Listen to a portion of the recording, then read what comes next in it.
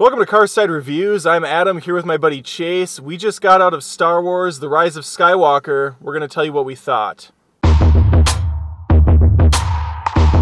We won't be giving anything away on this. I'll do some spoilery reviews later on my second channel, Adam Olinger. This is just more of an honest reaction to a movie we just saw. If you're in the same boat as Chase and I, where you like The Force Awakens, you were really put off by The Last Jedi, I mean, I really liked it, and so did Chase, so you might be with us. If, however, you loved The Last Jedi and all the chances it supposedly took and all these risks, you might hate this. I think for me personally, this is kind of like, it hits all the like specific points that it needs to be like a good Star Wars movie.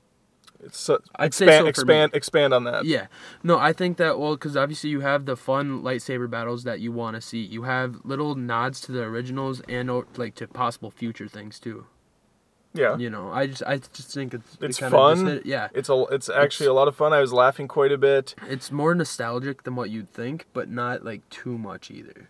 Yeah, there's definitely on-the-nose moments like there was in The Force Awakens, for sure. I mean, Billy D. Williams is back. There's no reason for him to be in this other than to tip the hat one more time. Right, Lando. That's it, baby. Doesn't look like Lando. He doesn't really sound like him. So many years have passed. This guy's totally different now. I think the Leia stuff, you know, I thought that was actually really good. Yeah. Visually, she looks great in it. I think she looks, sounds, acts like she's in these scenes, but just the dialogue itself kind of comes off a little bit stilted with what's going on. You know, it's not really a conversation so much. It is just a few words back and forth, and then, you know, the scene ends. The big issue with the last movie wasn't how it looked or how it sounded or the presentation. That was all phenomenal. Yeah, it was perfect. Yeah. I think that it arguably has more beautiful shots than this new one does, but I do think Rise of Skywalker looks great. JJ definitely has that style to him. It doesn't look like the last movie. There's a different camera style. There's different shots that have more of JJ's mark on it. You know, it's a little bit more frantic. The camera's moving around a lot more, and I surprisingly didn't notice very many lens flares, though.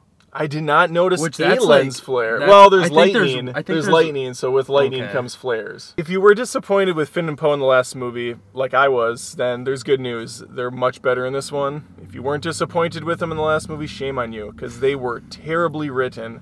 This time around, we get those characters from the first film. They get a little bit of growth.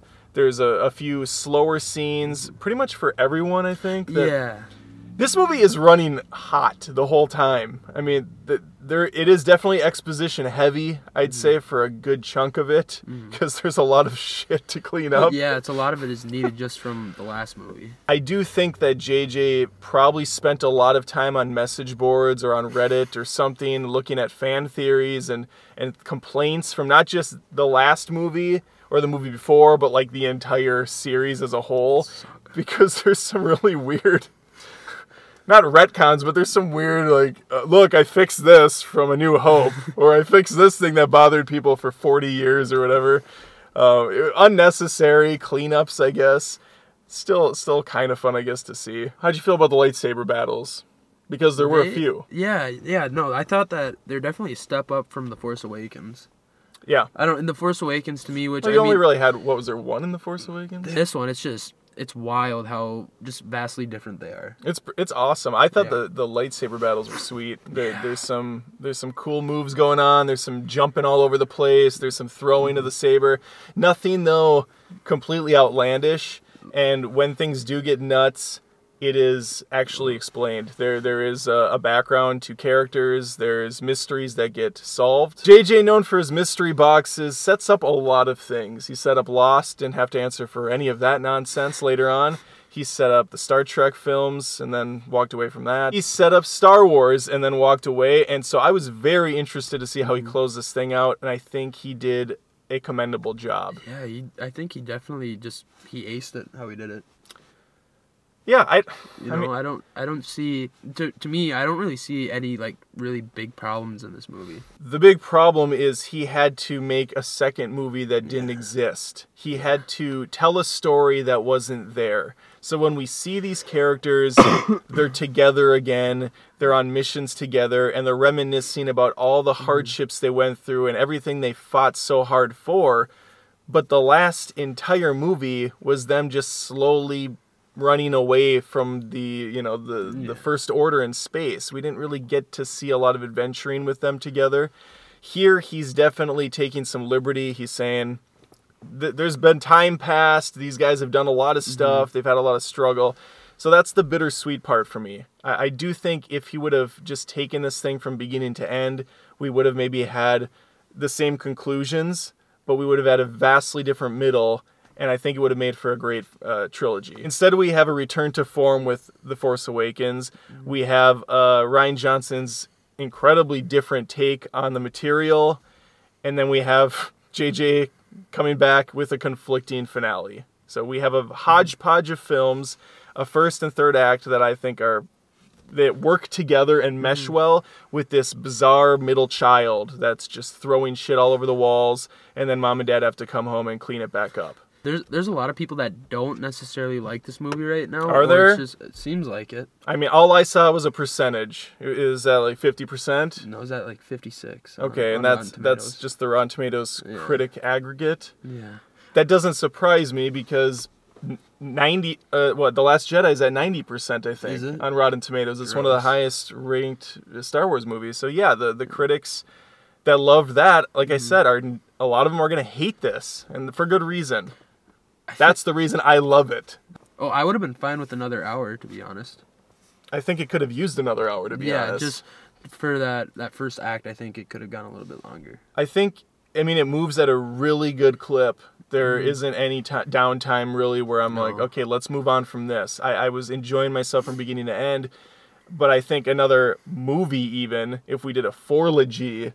I'd be fine with We can't now, but if we would have taken another film before we got to where we're at, I think that really could have fleshed these characters out, brought them back to the people we knew from the first one, gave us more insight to Finn's backstory as a stormtrooper, gave us a little bit more about Poe's background, and really just got the camaraderie of this teamwork, this dynamic that we missed a lot of in The Last Jedi. Small gripe, but the trailers had Duel of Fates playing, which is, an homage to the prequels, Darth Maul, which is I think one of the best songs in the Star Wars franchise. As much as I don't like the prequels, that song is fantastic. I don't think it was played, was it, in the movie? Not once. Well, that's kind of crap. Because I was honestly looking forward to that song being played. Imagine seeing Darth Maul down in like the Sith area, just like with his I would have loved. I really wanted JJ to just go completely nuts with it. Have Darth Maul there fighting Kylo or Darth fighting Rey, but yeah, just go nuts. At this point, who cares? I joked about that on Twitter last week. I said they should have Rey like Force Bowl Yoda into a bunch of stormtroopers and just be stupid with it. As it stands, it's, if you're looking for another subversion of expectations, you're going to be disappointed. This is pretty much exactly how you expect it to play out. And I don't know, as a Star Wars fan, why you would want anything other than that. These movies are not... They end cookie cutter. I'm sorry, but Empire, did some twists. But at the end of the day, the heroes win. Everything's great. There's always a party. There's always cheering and celebration, and there's usually someone looking off into a couple planets or a couple suns. Is it worth the trip for you? Was this a movie you would recommend people go out and see? Would you stream it at home? Do you think it's a wreck? Obviously you don't. But no, absolutely. Yeah, I'd 100% see it again. I'd see it more than once. This is a theater movie for me too.